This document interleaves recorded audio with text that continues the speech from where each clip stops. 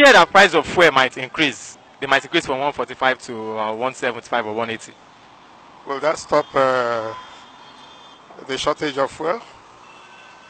Okay, if it will, would you mind? I'm asking, if they increase the price of the pump price, will that make it available?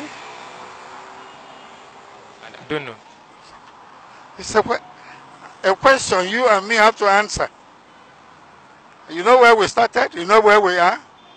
They keep on increasing that fuel will be available, fuel will be available. Now it is not available. Now if we agree that it should go up now, is that an assurance that the fuel will continue to be available? No.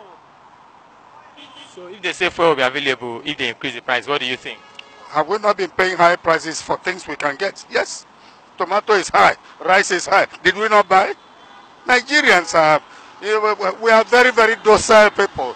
Just make us comfortable. We can pay the price.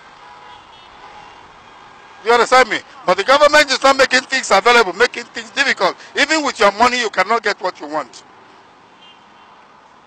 You see your generation, how they are spoiling Nigeria. My generation, they were fuel.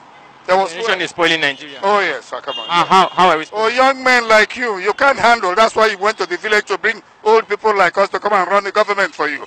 I didn't do that. Huh? I didn't do that. Your generation did that. I thought we were moving forward with the past president. Now you went to the village to bring a retired man.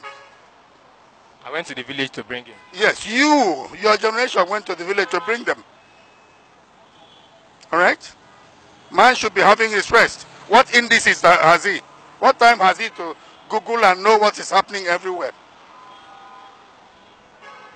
Any more questions, sir? None. None. So, thank you, sir. If you love this country, if you love this country, come out and do politics and save this country.